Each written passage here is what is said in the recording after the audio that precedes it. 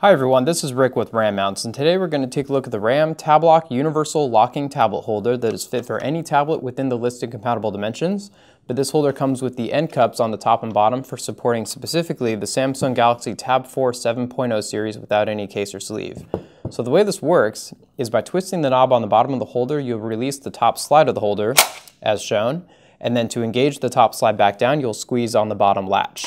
as shown. So to insert the tablet, first you'll have the slide in the open position.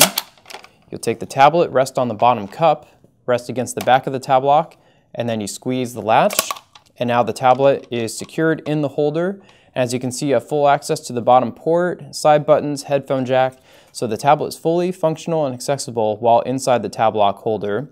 And you can use the locking function on the bottom of the knob with the provided keys to lock in place, and it prevents the user from being able to twist the knob, so you cannot release the top slide and so you cannot remove the tablet unless you have this knob unlocked.